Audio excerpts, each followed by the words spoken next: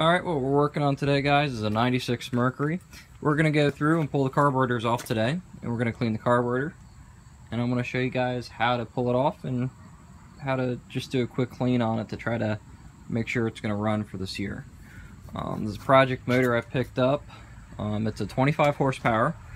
So what we're going to do today is we're going to start, and I'm going to show you guys first thing to do before you guys even pull the carburetor off is go through, take your fuel bowl, and it should, you might need two hands here just to unscrew it. Here, I'm going to set this down and I'm going to break it loose and I'll show you guys.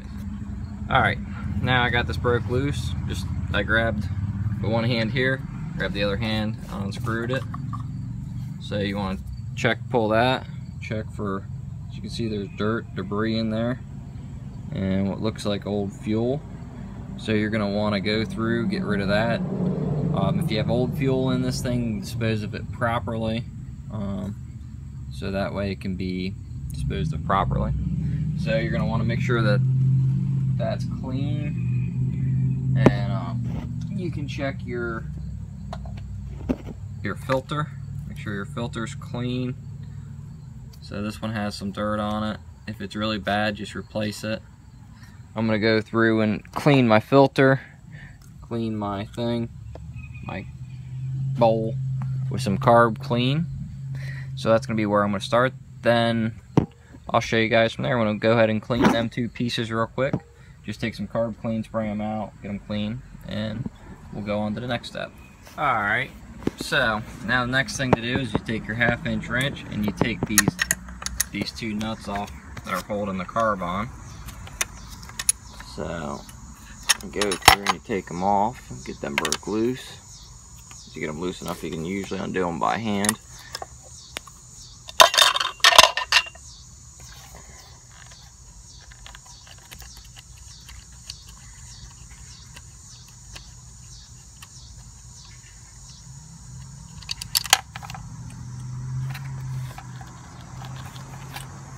Okay, set that off to the side so you don't lose it. Sorry about the video there, I'm just a single guy doing this, so. Alright, now, let's see here, let me look at this here real quick. Make sure that should say attached to that, because that's not attached to anything, so that's attached to there. This rod's attached to this, which is attached to the choke. So, I don't think I have to screw with that.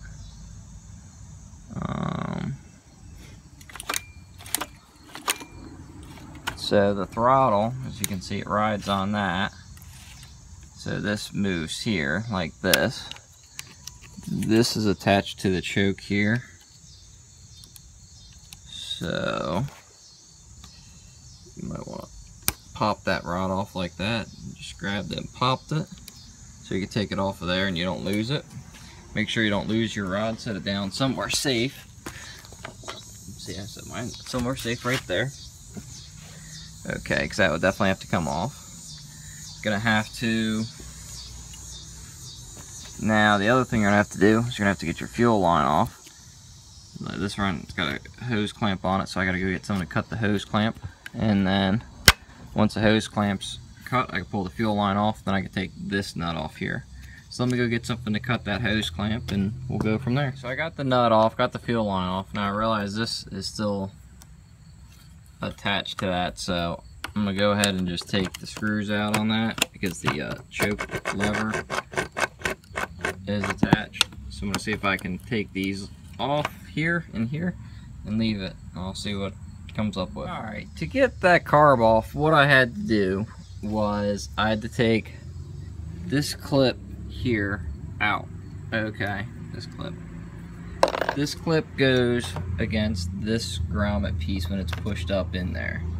Okay, I took the clip out so I can get just a little bit more clearance, and I just had to keep wiggling the carburetor around that I could get it off. When you get that off, you can just take a look with a light in here, check your reeds out, make sure none of your reeds are chipped or broken or missing, just to make sure everything's good up in there. So now I have the carburetor off. Now let me move. I'm gonna move over here to a bench I got, and you know, I'm gonna do a spray on it, spray off all the dirt, and then I'll disassemble it and show you guys and check it out. So, alright, I've gone through, I've cleaned the outside of the carburetor, but you know, just did a quick clean on it, sprayed it down, tried to get as much dirt off as I can. So, that way it's cleaner on the outside. The first thing I'm going to do is I'm going to flip it upside down. I want to take the nut off. Actually, I might take that one off to see what's up in there. So you can actually take the pump off with these 4 bolts, 4 screws, and you can get the pump off if you buy a carb kit. And you can probably buy a kit to rebuild these, which have all the pumps in it. I did not buy a carb kit for this thing. I'm just going to see if I can get it clean without doing the kit on it. See how clean it is. I don't know the history on this engine. I don't know if it was running or not. So I'm going to pull the bowl off and see how it is. I mean, the accelerator pump feels good when I squeeze that. And I hear it pumping. So I think the diaphragm's still good. Worst case scenario is I got to pull it back off by, you know, diaphragm kit for it, buy a rebuild kit for it. So, but I'm gonna go through and just pull that off, see how it looks in there, and then I'll pull this off and I'll show you guys. Alright, I pulled that nut off there. I used a 7/16 wrench. Pulled it off. When you pull it off, you got to be careful because there is a little spring and a check valve that's set up in there as part of the pump. Accelerator pump. So I thought that was the case. It actually looks pretty clean, and you can watch when I do. I guess it's not really an accelerator pump. It's more of a see if I can get this thing here focusing. I guess it's more of a check valve to allow flow for the primer, but you can see how that moves.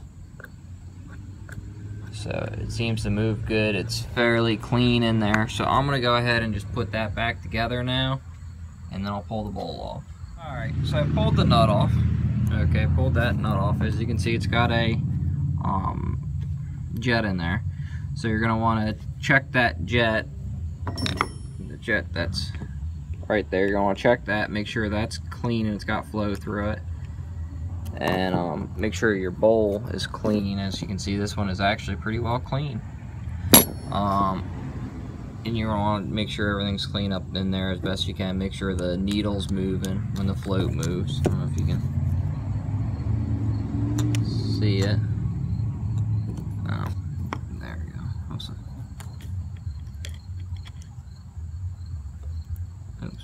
I guess the float just kind of floats on there. So, well, that's how you can do it. So as you can see there. You can see the needle right there. Make sure that's moving freely. Make sure it's not stuck, because sometimes if you get a carb that's full of varnish or whatever, that needle will get stuck up in there, and then you won't get any fuel in there. So you want to make sure that's clean. And what I'll probably do is I'll probably just dump it out like that. Okay, just dumped it out. And now what I can do is I can flip this carburetor around. See if I can get it to focus. There we go. Since I flipped the carburetor around now, what I want to do is I'm going to take my carb clean and I'm going to spray it in there and make sure it's coming out over here where that needle goes. There we go. Make sure it's coming out there. So, get this can in there.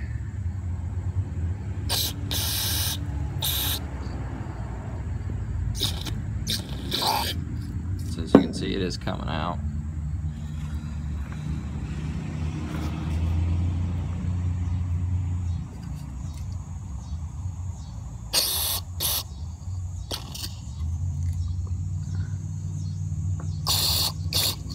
So you can see it bubbling through. So okay, so now you know your fuel inlet where the fuel comes in goes through the carburetor and comes into the bowl there. Okay, and what the needle does is the needle, this guy, the needle, It allows fuel in and out of the, not in and out, but into the bowl, so it can come out through the jet here and go up into the center of the carburetor. So when you have this apart, you want to make sure your needle's clean, your seat's clean if you're not replacing them. It's always a good idea, you know, if you're rebuilding a carburetor, to replace your needle and seat if you're rebuilding a complete kit. Right now all I'm doing is just cleaning it, making sure it's clean. The other thing I want to do is check your bowl. Take your, not bowl, I'm sorry, your float. Shake your float. Make sure there's no fuel in it. Make sure it doesn't have a crack and that it isn't full of fuel. This one is not. Sometimes they'll get cracks in them and they'll get full of fuel and your engine won't run right because it'll be allowing too much fuel in there. But as you can see, my bowl's clean. This thing looks like the guy probably went through and drained the carburetor when he turned the engine off, pulled the fuel line off, ran until there wasn't any fuel left in it. Or the guy just recently had the engine clean, I don't know. So I don't think it was because of how dirty it was. If you want, you can pull these plates off, check your diaphragms in there. There's going to be a bunch of needles and probably seats in there. I don't think I am because of how clean this carb is. Because I don't have a kit for it either. So, but that's how you can get it off and do the basic quick clean on it type deal. Alright, if you guys want to disassemble this, what you do is you take a flat blade screwdriver, such as the one I've been pointing with, like this one. Put it in that. Okay, and what I did is I took this guy and I put it in my wrench, like so. And then I just took my screwdriver and unscrewed it until I can get it here. Then you want to go through and check, and look down the middle of it. As you can see, it is clean. You can see the light through it. And you want to make sure it's clean down inside there. So you can just take some of your carb clean, spray through it, and check and make sure, because it should have flow through the sides like that. And you can check and make sure that's flowing through like that.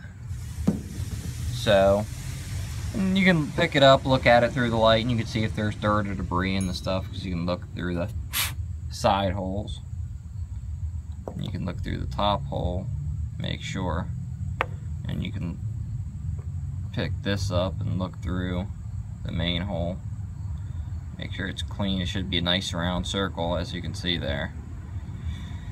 If they're not clean, you want to clean them, get them where they're not blocked, so that way your carb will work properly. Alright, what I decided to do is I was going to take this apart, and I said, alright, you have to pull this apart and see what's in here, make sure nothing's screwed up. So what I did is I took the screws out. You can see there's a diaphragm right there. Mine's still soft. It's not, doesn't feel screwed up. It's still soft feeling. You got a little plunger with a spring. You got a little metal check valve for the fuel. So this is, I guess, is a fuel pump. That's what it is. See if I can carefully pop that off. Just what I did is I put one finger there, and I just pulled it a little bit, and it popped off. So if there was dirt and debris, you would actually probably see a bunch of it. If it was varnished really good, to be collected up there. Might be collected up in there. Anywhere where fuel will sit, it would be collected up. So, but you want to check and make sure that's all clean. Like I said, this thing was pretty clean to start. So I'm just trying to get off any little dirt I might see on it. So I don't think there's going to be any issues with this thing running as it is. I would recommend, if you're doing this, to go through, buy a carb kit for it, put new seals, new gaskets in it, because it would run better.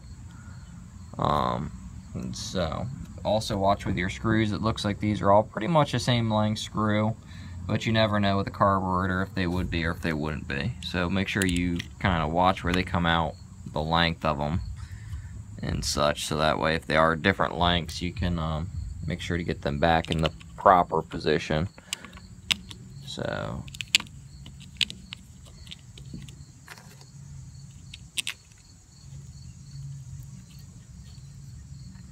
That's about it. So that's about what's inside one of these carburetors. It's not too much. So make sure you have a good Phillips screwdriver when doing this. So that way you can take them apart, put them back together without damaging the screws. The other thing to do is make sure when tightening the screws back up like this, you try to tighten them up as even as you can. So that way you try to pull everything back together evenly.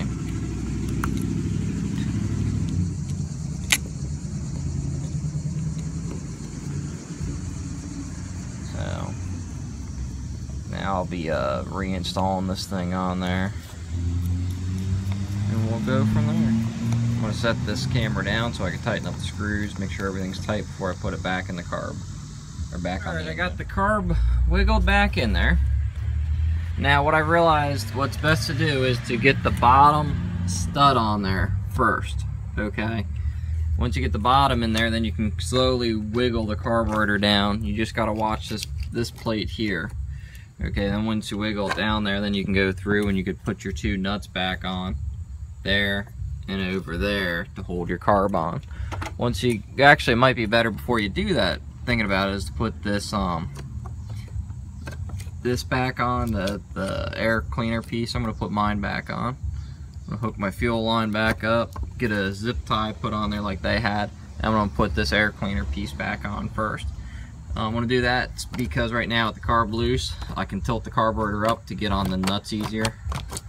So once I get that on there, then I'm going to put the nuts on there, and hopefully I can get everything else put back together. Alright, so what I did here was I left this piece here loose, lifted it up enough so that I could put them two bolts back in, got them bolts tightened up. Then I got that clip back in there to hold this piece back on. So now I could just go through, I could put the two nuts on there, and then I could put the choke rod that goes from there to there back on there.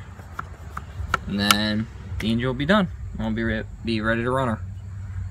So, thank you all for watching. Please like, subscribe, follow, ask questions, comment. Anything you guys want to know, please ask away and I'll try to answer it as best I can. Thank y'all.